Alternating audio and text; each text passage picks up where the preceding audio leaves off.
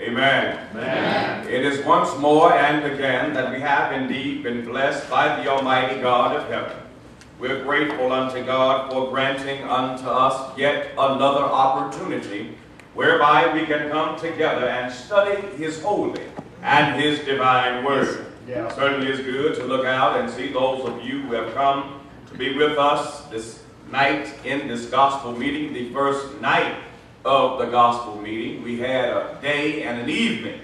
And this is the first night of the gospel meeting, and we are grateful unto God for sparing our lives and blessing us to come together in an assembly such as this, that the truth, the whole truth, and nothing but the truth might be imparted from this pulpit here tonight. Those of you who are visiting with us and you're not members of the body of Jesus Christ, I want to let you know how elated we are that you have come to be with us. We are glad to have you here, and we're glad that you have come to study the Bible with us in such a way that we will be able to investigate God's Word together. And it is our prayer, it is our hope that you will open not only your Bibles but your minds and understand what will be taught from God's Word to such a degree that when you examine your life, you examine your walk with God and discover that it's not according to the Bible. We want you to change tonight, because tonight might be the only night that God has given you to change your ways. So we're going to extend an invitation here in just a little while, and that invitation is going to be an invite for you to come and be a part of the church that you can read about in the Bible, and to be a part of the family of God. Look with me at 1 Kings chapter 12, verses 28 and 29. Please stand with me for the reading of the Word of Almighty God. 1 Kings chapter 12, beginning at verse number 28. Very familiar passage, because we looked at this particular passage upon last evening. We just want to reiterate some things that we discovered from this particular text. 1 Kings chapter 12, verses 28 and 29. Whereupon the king took counsel, and made 2 calves of gold, and said unto them, It is too much for you to go up to Jerusalem. Behold thy gods, O Israel, which brought thee up out of the land of Egypt. And he set the one in Bethel, and the other put he in Dan. God bless you. You may be seated. We're asking that the Lord would indeed add a blessing unto those who are the readers, and truly unto those who are the doers of His holy and His divine will.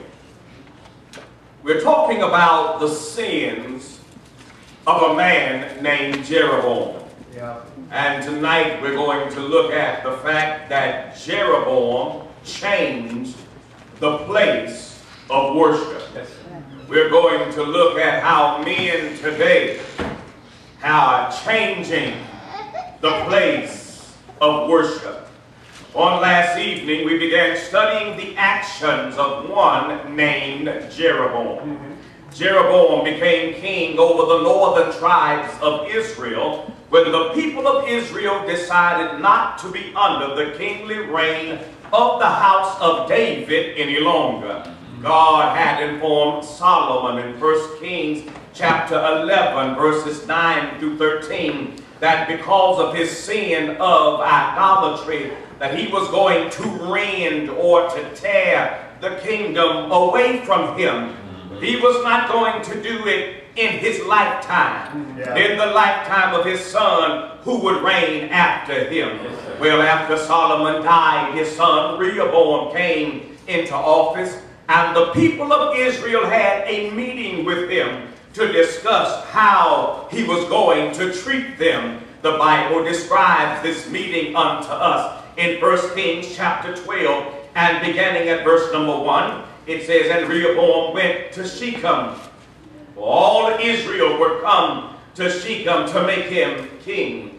And it came to pass, when Jeroboam the son of Nebat, who was yet in Egypt, heard of it, he was fled from the presence of King Solomon, and Jeroboam dwelt in Egypt.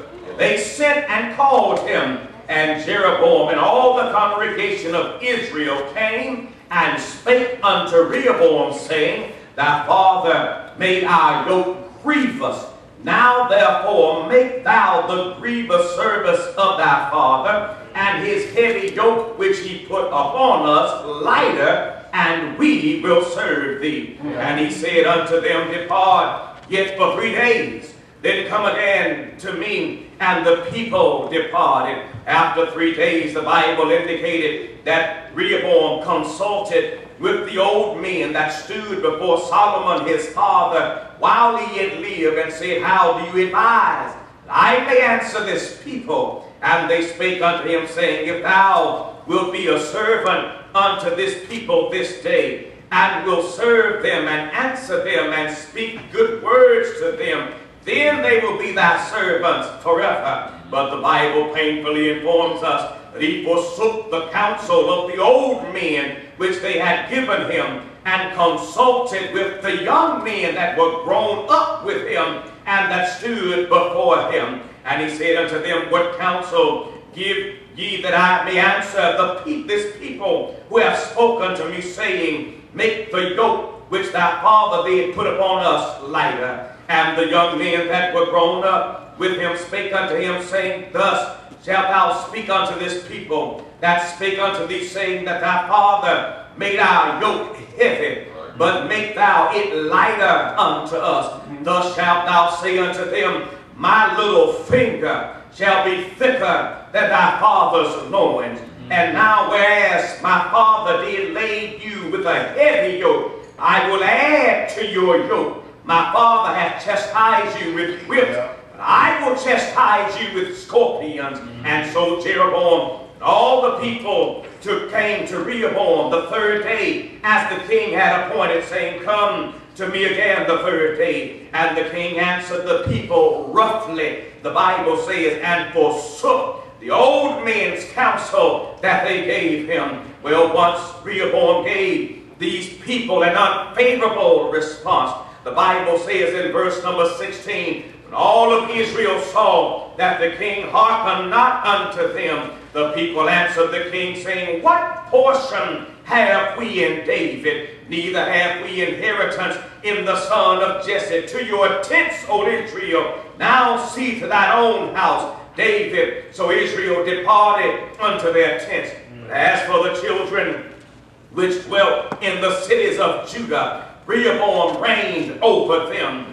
Then King Rehoboam sent Adoram, which was over the tribute. All of Israel stoned him with stones that he died. Therefore King Rehoboam made speed to get him up to his chariot to flee to Jerusalem. So Israel rebelled against the house of David unto this day. Well, my brothers and my sisters, the Bible also informs us in verse number 20 here that it came to pass, when all of Israel heard that Jeroboam was come again, they sent and called him unto the congregation and made him king over all of Israel. The Bible indicates unto us how Jeroboam became king. And after the fact that Israel had rejected Rehoboam, they made Jeroboam king over them. After some time, my brothers and my sisters, Jeroboam became paranoid and started thinking that there is a chance